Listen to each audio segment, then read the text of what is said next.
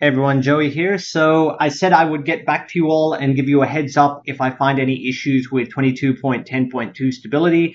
And I know I did a big video, well, not a huge video, but I was testing a bunch of games with the multitasking stability and flickering, and I said I had no flickering. And there's a reason I had no flickering. It's because I was recording with ReLive. So ReLive is why I didn't get flickering. And when I disabled ReLive and I read, Reddit comments on my video, some people were saying they're still getting issues.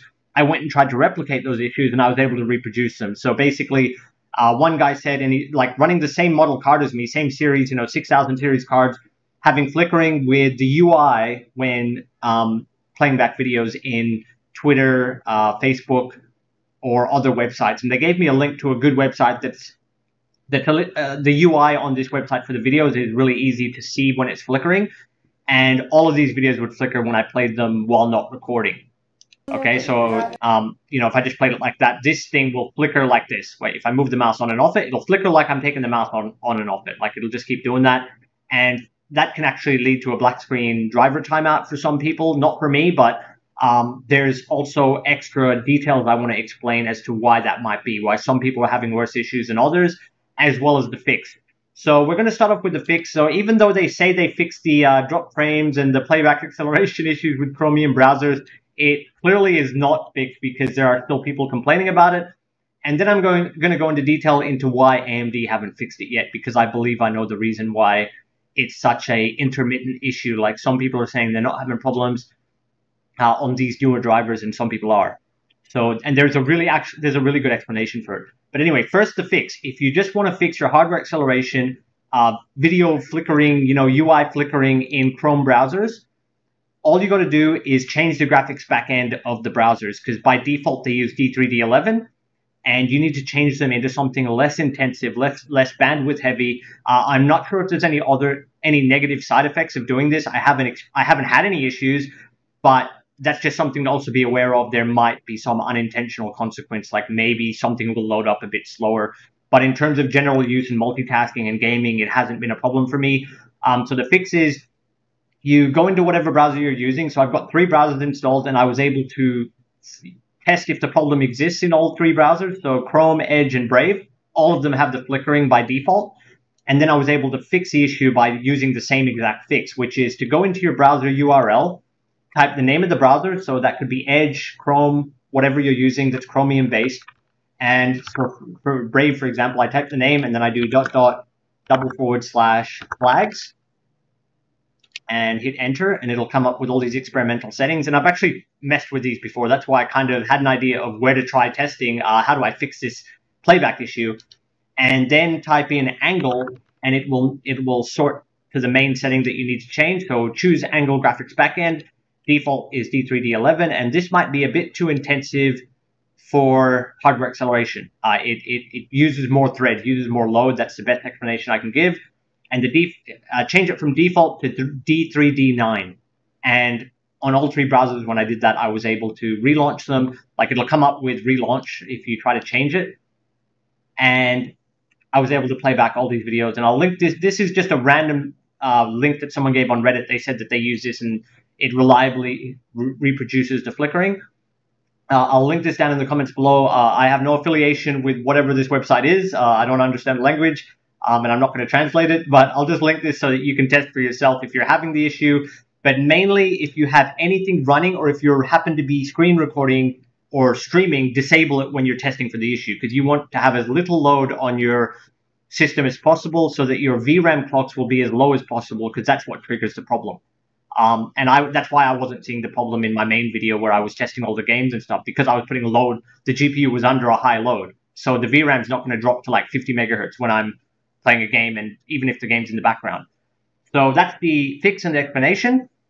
But now I'm going to go into detail as to why this is a problem, why people are having more severe problems, timeouts, and why AMD has said that they fixed it, but there's a reason why maybe they didn't fix it.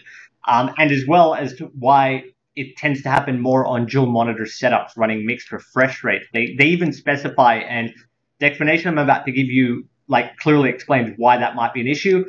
So the reason I know about this, or why I know about the details, the intricate not fully, like I can't explain on the driver backend version, like on AMD's side, but I can explain from the monitor side of things. And that is because I had an issue with VRAM downclocking, and I actually did a video on it ages ago. If I just search on my channel, just show you this video, and you can go to this video and give it a look. It will already explain it for you. So stuck VRAM downclock, and basically the issue is you'll be at desktop, your computer is under very little load, and you go into Radeon and look at your performance tab, and your VRAM clock will be stuck at a high number, like even 500 megahertz is high for a VRAM idle clock.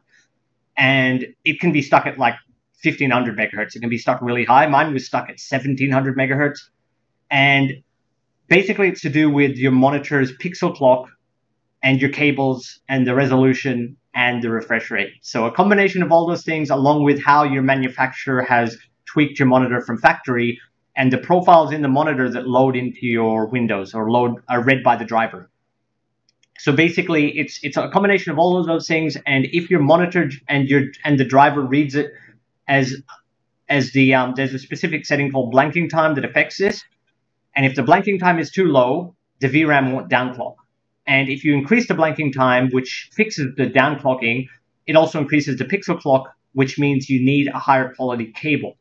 And that's where some people have issues with cables too. Like they'll have particular cables that will black screen them, and then they assume the cable's a problem when it wasn't actually a fault in the cable. It's to do with the bandwidth of the cable. So, go to this link. I'll link it down below, and you can actually see how to fix the stuck VRAM clock issue.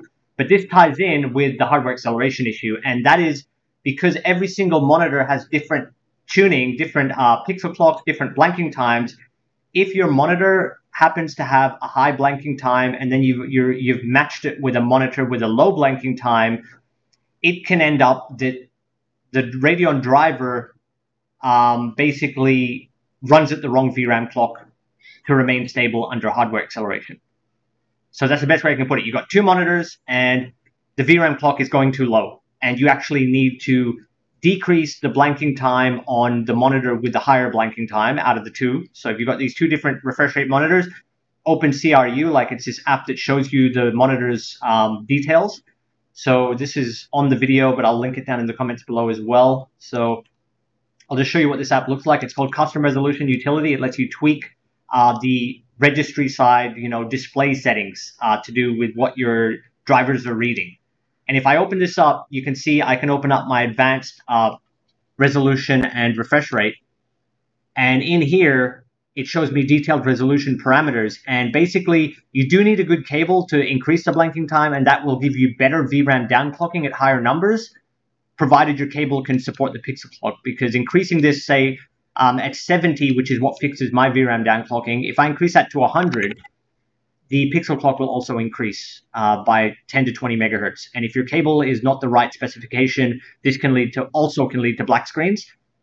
And what you want to do is you actually want to decrease it to increase, it decreases the pixel clock, but for some reason, a low blanking time will also increase the VRAM clock that your drivers will run in, if that makes sense. So this is a workaround method to fixing a problem that AMD has been having with hardware acceleration, stability, and mixed refresh rate monitors. So basically, if you've got two monitors with different refresh rates, you've got to open CRU, hunt for your monitor, like it'll be up here. I've actually got some I meant to delete because these are just extra profiles that sometimes when you've had like a black screen, it'll refresh its own profile. Or if you've done DDU or anything like that, you can actually delete these through this app, and it will do it later.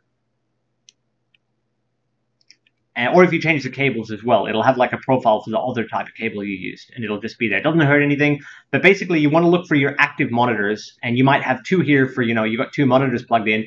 Go to your active monitors, go down to extension blocks, open detailed resolutions, and look for whatever your active refresh rate is, like your high-end refresh rate. So it might be, 1440p at 165 hertz, and open it, and look at the blanking time here, and you want to click the dot, and adjust the blanking time to a lower number if you're getting flickering on dual monitor setups. So, and you got to check both monitors, obviously. Check both active monitors you're running and see which one has abnormally high blanking time, and lower it by 10 to 20 at a time. And when after you've changed the settings, so for example, if I load it to 40, then you click OK, and then OK and OK, and then you actually have to restart the driver to enable that new blanking time. And the worst that can happen is if you set a invalid blanking time that's like a little bit too low or a little bit too high, it can result in the profile failing, and then it creates a new profile, and you'll just have a spare one here. Like it'll just be like a inactive profile will be added to this list, and you can just delete them manually later. And yeah, so basically that's the worst that can really happen. It might stay black for a bit too long if it's an invalid setting, but just don't mess with anything else. Mess with the blanking time, because that's what I know affects the VRAM clock. And when I adjust my blanking time, the default from my monitor is actually 40. And I have the opposite problem because I'm running a single monitor. My blanking time was actually too low, and this was causing my VRAM clock to stay stuck at a very high frequency. And to stabilize my resolution and refresh rate at the desktop and in hardware acceleration, I do not need 40 blanking time, which is what mine was defaulting to. And I actually increased mine to 70, and that gets me idle VRAM clocks of 50 megahertz, but that's actually stable, except for with the video flickering issue. And that's something to do with what AMD have done some driver level optimization for DirectX 11, not DirectX 11, DirectX 12 and Vulkan. And I believe something is just not stable when the VRAM clock is too low with hardware acceleration using the DirectX 11 backend. And so, yeah, basically, maybe if I lower my blanking time, I could also solve it without having to switch to DirectX D3D9 mode. I could probably leave it on default, and then I could just increase my VRAM, my blanking time back up, back down, sorry. So I normally change it to 70 to get better VRAM downclocking, but because I'm getting flickering, instead of using D3D9, I could probably decrease this to 60, and it will help with the VRAM clocks maintaining a higher frequency under idle or under light load. And so that's basically the best explanation I can give. You want to lower your blanking time to get higher VRAM clocks to stabilize your hardware acceleration under light load or multitasking. Because when you multitask, obviously at the desktop or under the browser load, your VRAM clock's going to drop. And that's also where you have the crashes. You try to like Alt-Tab back, it can't ramp the VRAM clock up quick enough, or it's just unstable for the hardware acceleration side of things. Because the Chromium hardware acceleration uses GPU threads. So yeah, that's basically the main issue, is that those GPU threads are not stable in the background. And you get the timeouts. Another thing you can try is also go into your Windows, like I'm on Windows 11.2.1H2, go into graphics settings and check or add your browser. If you know your browser, like where the exe is located, you can actually just bring up the shortcut, right-click the shortcut, go to properties, and you can actually find where your exe for the browser is, so the address, and navigate to it. So you go to browse to add an app if it's not in the list, and navigate to where your browser exe is, or if it is in the list, like for example Edge is in the list, the default mode was power saving, and that could also affect the VRAM downclocking. And so you might want to change that to high performance, and then you'd probably be okay for the flickering. But it depends, though. It still depends on your monitor configuration.